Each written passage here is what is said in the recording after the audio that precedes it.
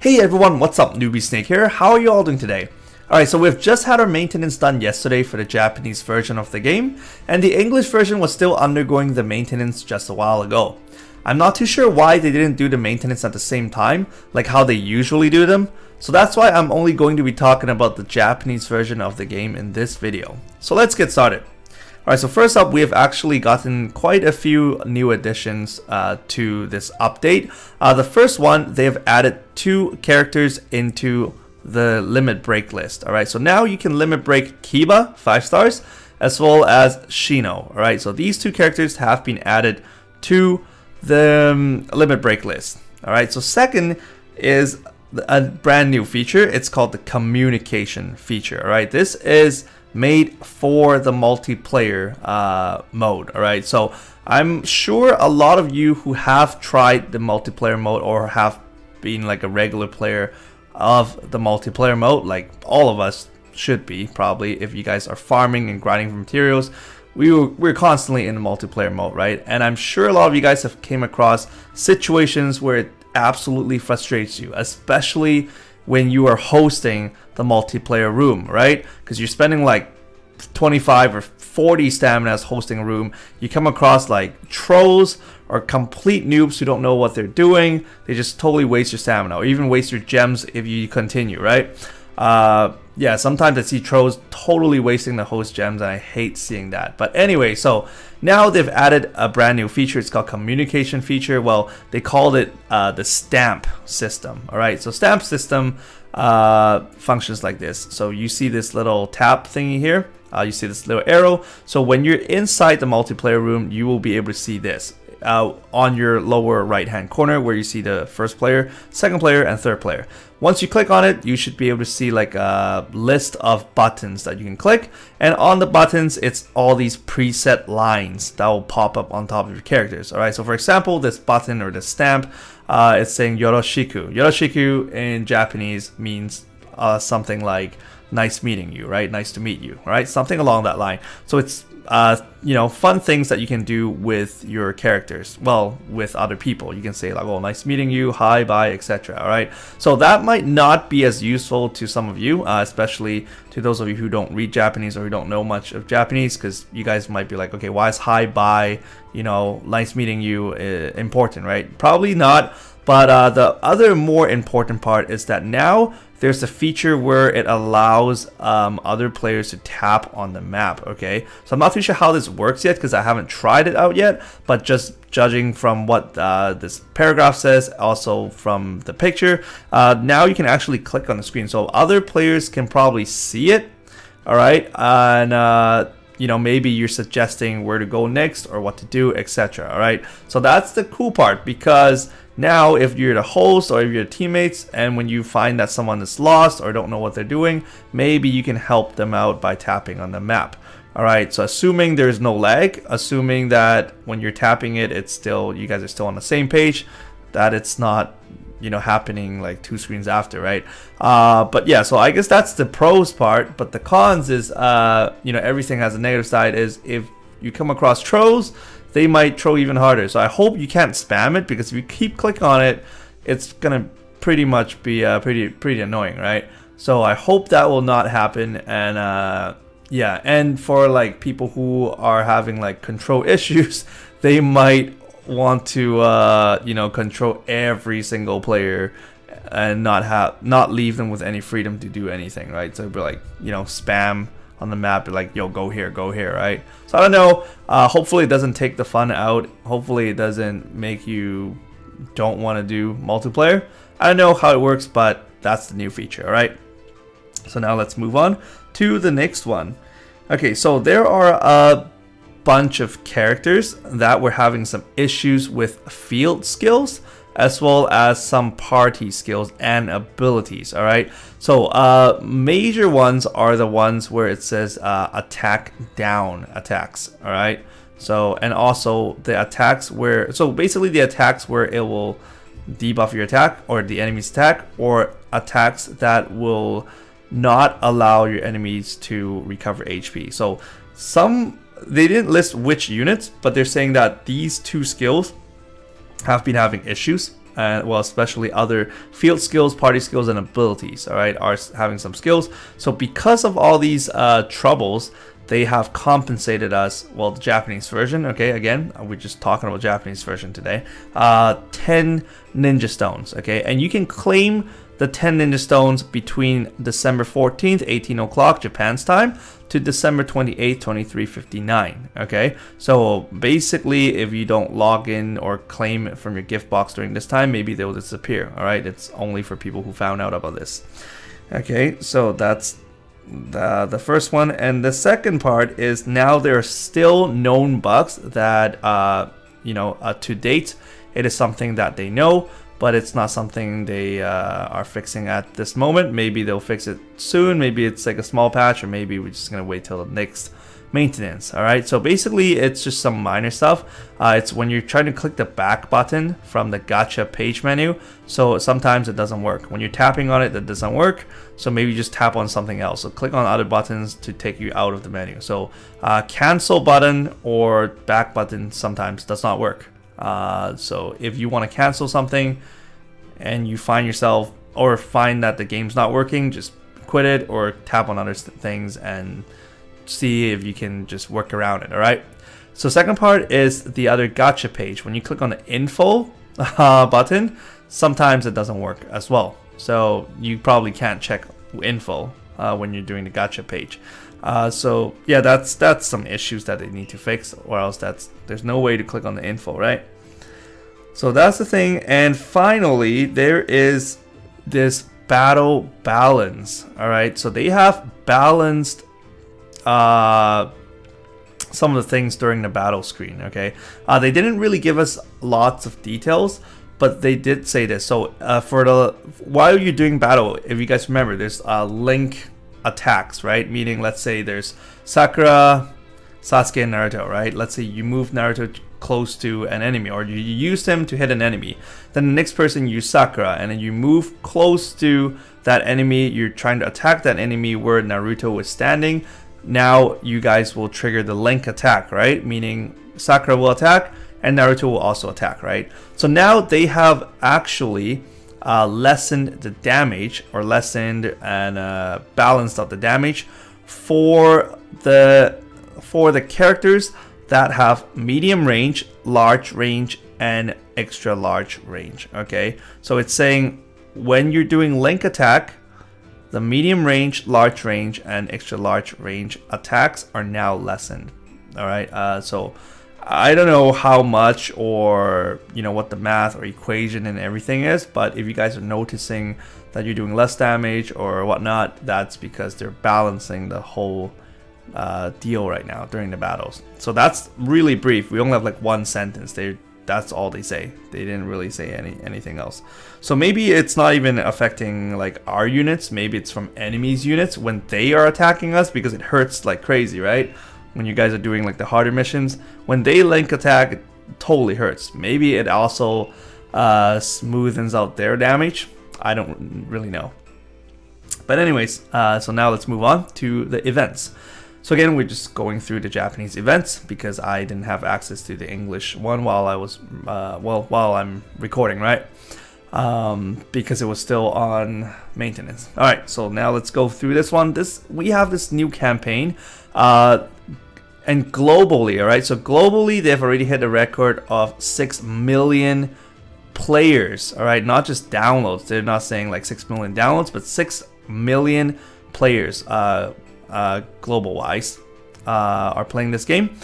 So sorry, I keep stuttering for some awkward reason. Anyway, so 6 million players globally, because I was gonna say global wise, I'm like, is that even a word? Anyways, globally 6 million players playing this game, and they are having a celebration sale. All right, that is pretty insane, considering like Naruto Shinobi Collection has been out for a year, and we're just celebrating 8 million downloads for that game, and now it's what, less than half a year, we already got 6 million players. But again, global though, not just Japan, global. So that's very cool. But this sale though, it's crazy. When I first saw it, I was like, what? That makes me really tempted to actually spend some money. So from 20 bucks, well, around 20 bucks Canadian / American dollars, Now it's only 960 yen, so that's around $10. And for $10, again, Canadian / American dollars. I know American dollars are higher, but anyways, around that price, you get 30 gems, all right, 30 ninja stones. But again, this is only one-time purchase, so once you purchase this, this will be gone, all right. So you have to spend other regular. Well, there will be no deal, right? The regular pricing for like 30 bucks. I mean 30 gems. And then the second set is you can buy 3 times instead of 5,400 yen. Now it's 4,000 yen just for 90 gems. Okay, so if you guys want to go for like the higher package, then definitely do that. But if you guys did the math, if you bought this once, I mean, if let's say there's no one-time only deal, if you times 3, this is only what, less than 30 bucks, right? But unfortunately, you can only buy this once. But if you guys are not planning to buy, or if you guys are planning to spend more than 4,000 yen, then maybe just spend and get this one first, right? Because this is like killer deal right here, 30 gems for 960 yen. But anyways, over here, this sales period will only last until December 26, 2359 Japan's time. So that's to celebrate 6 million players globally. All right, so over here we have the second edition of Shippuden Gacha. Remember my previous video that I just uploaded 1 day ago, or 1 or 2 days ago, 1.5 days ago, I forgot. That was the first Shippuden Gacha, all right? So some viewers actually told me, you know, that's not technically the first one. The first one was Deidara and Sasori, right? Yeah, I knew that because I made a video on that, but in the game, they called it the first edition Shippuden Gacha. This one is the second edition Shippuden Gacha. So I guess the Deidara one and Sasori was like a pre Shippuden Gacha that they're introducing the phase of going into Shippuden, right? So now I think because we've officially opened up the Shippuden storyline, officially inside the Shippuden era, so that I think that's when they marked it like first Shippuden Gacha, and now we're having the second Shippuden Gacha. All right, so in case you guys are wondering, just like some other viewers, right? So second edition Shippuden Gacha right now, all right, the second one, and this time we're featuring Sasuke as well as Hinata. So I believe, well, I don't believe, I think, yeah, both of them will have 6 stars awakening. All right, so this Sasuke is a medium range, medium range attack, and then his attack power is 1752. All right, 1752 attack, and HP is at 1052. And the secret type technique is the Chidori something, like a Chidori spear or something. What it does is it deals 10 times damage to one single target enemy within his attack range. So that's very cool. And it's also showing you the abilities that he has. But should I read through it? Yeah, why not? Okay, so for the 6 stars, it'll take like 8 chakra to max out his gauge. And then over here for the first ability is attack up, so attack increases. Second one is health up. Third one is critical rate increase. Fourth one is also critical hit rate increase. And the fifth one is attack up. All right, so the numbers over here is just saying for the attack up, your attack will go up by 100. Second one is health goes up by 100. Third one, your critical rate increases by 1.5 times. Same thing over here for the fourth one, and the fifth one, attack increases by 100. All right, and over here with Hinata, that actually makes me more excited because I like Hinata. And her range is medium. Her attack is 1, 2, 3, 4. That's very funny. And HP is 1604. Her ultimate technique is dealing 7 times her damage to one single target enemy within her range. And also, there's 70% chance success rate to decrease the enemy's attack by 5 turns. For 5 turns, not by 5 turns. Because I was going to say by how much, but there isn't any numbers on it. So just decreasing their attack for 5 turns. Alright, so her max chakra gauge is 6 to fill up the chakra gauge, basically.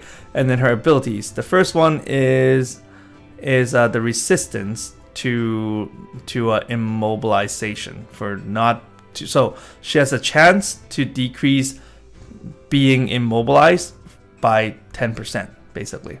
Second part is attack up. So attack up is attack increased by 100. And also the third one is also the resistance to immobilization, being immobilized. And the fourth one, health up. Fifth one is attack down. Wait, let's see. Okay, there's a chance. Well, the attack down's chance is increased. Right? Remember her ultimate technique is 70% success rate to make the enemy's attack down, right? Debuff. So there's now a 10% increase in success rate for the attack down debuff. All right. So that's hard to explain, but pretty complicated, but that's what it is. All right. So anyways, this gacha will be on for until December 28th, 11:59. All right. So now let's move on to the next one over here. As I talked about this in my previous video, the Jiraiya battle mission is now available. So if you guys play during these marked times, you guys will be able to find Jiraiya in the emergency mission. Well, not Jiraiya, but the frog, right? Gamabunta.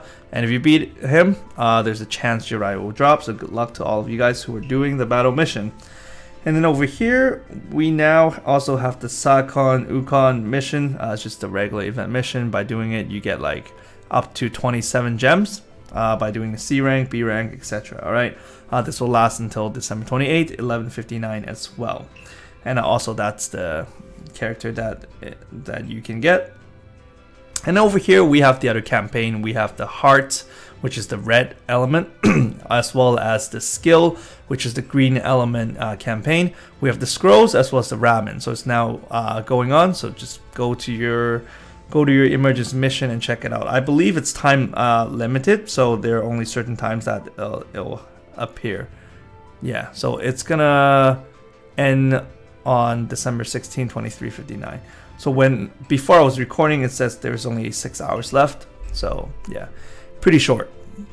All right, and then finally we are now going to be having the boss raid mission for. Yeah, these were called descent mission. Yeah, that's what they were called. Now they just called battle mission now. I guess they want to align it with the English version. Anyways, so these descent missions, that's what they call it anyways, are coming back.